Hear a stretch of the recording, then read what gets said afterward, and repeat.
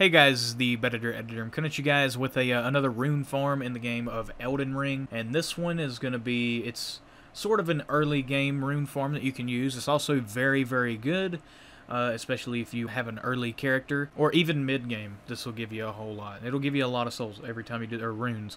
Right, if I say souls accidentally, I mean runes, if you don't exactly know. They're called souls in the Dark Souls game. This method, you're going to be shooting this bird, and it's going to be falling off of a cliff. And every time you shoot it and it falls off of a cliff, you're going to get around 11,000 souls or runes, unless you have the Scarab Talisman or whatever it's called, and that'll give you a little bit more, or if you've eaten any golden foots or whatever they're called, you'll get more from that as well. But just the base payout is around 11k that I'm getting. And you can get that done like roughly every 10 to 15 to 20 seconds. It's really fast.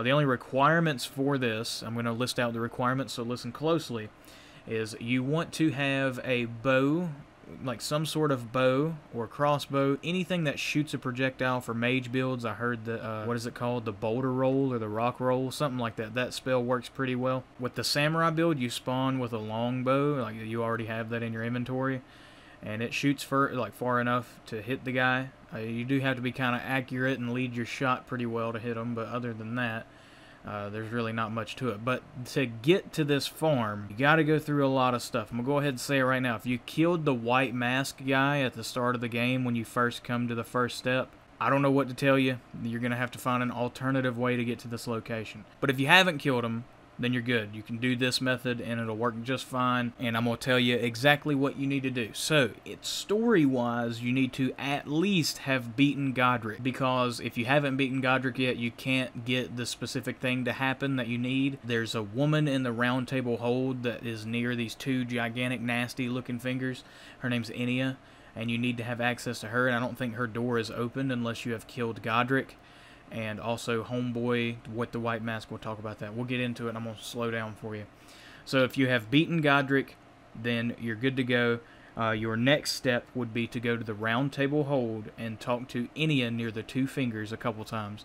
You got to talk to her a couple times, and you'll give her the rune arc that you got from Godric, or it was something that you got from Godric after killing him that you're going to give her. You might want to press Y or triangle a couple times while you're talking to her to make sure that it really works, and she'll say the right dialogue and stuff.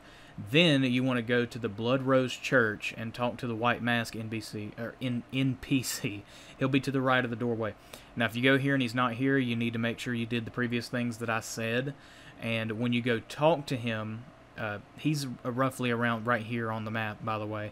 It's north of where you kill Godric. You go through this like swampy area or whatever, and he'll be over there. And once you talk to him, he'll give you 5 bloody fingers. Now, these are used to invade other people's worlds, and you need to use them 3 times, okay? It doesn't matter the outcome as long as you end up in someone else's world. If you die, you kill the person, or you disconnect, or you kill yourself, whatever the case is, you just need to do this 3 times. Every time I did it, I was just double-teamed, so...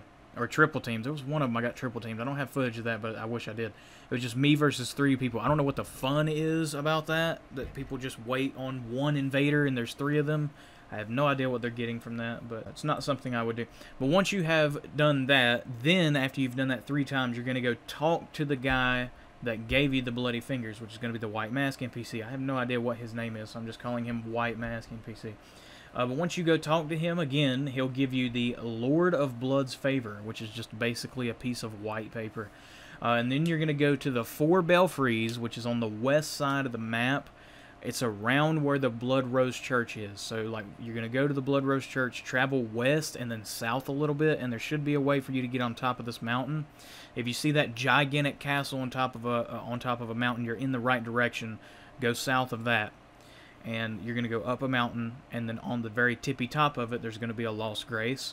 You're going to touch that, and then there's going to be a chest up there. You're going to open that chest, and there's going to be a key in that chest, and you're going to go back down the mountain, not very much though. The first tower you see on your way down the mountain, which is like right near the very top of it, there's a teleporter there, and you can unlock it using the key that you just got from the chest earlier.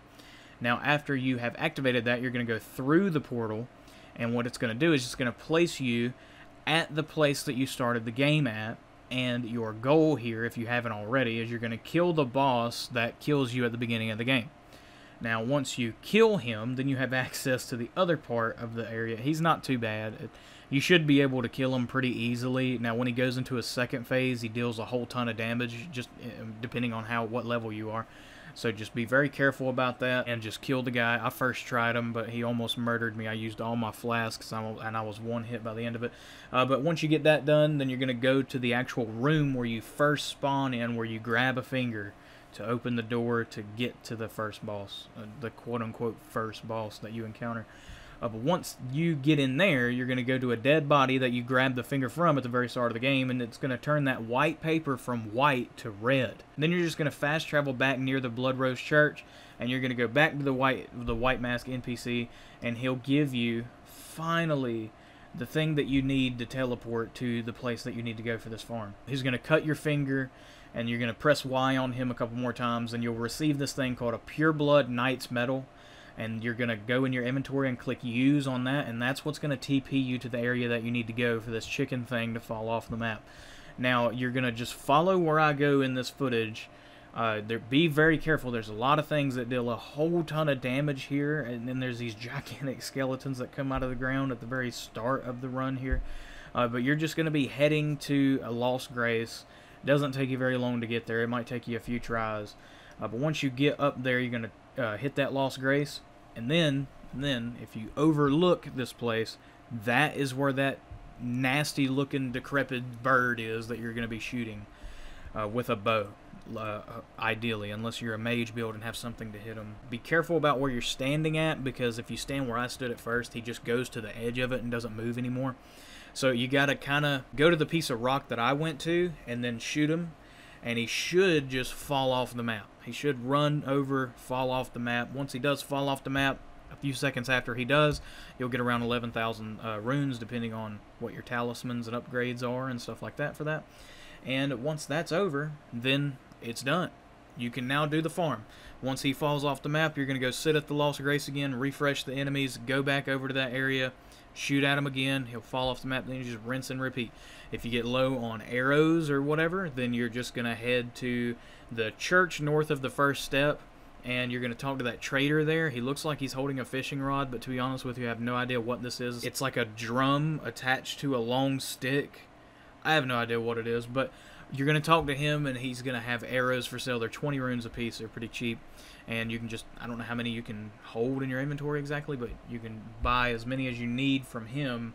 I don't know exactly how many he'll have, though. I'm sure his shop will refresh after every once in a while, maybe. I don't know if it works like other games. But yeah, that's pretty much it for the video. If you guys did like this video, then drop it a like. If you dislike this video, then drop it a dislike. If you guys want to see more videos like this, then go ahead and hit the sub button. You will see more.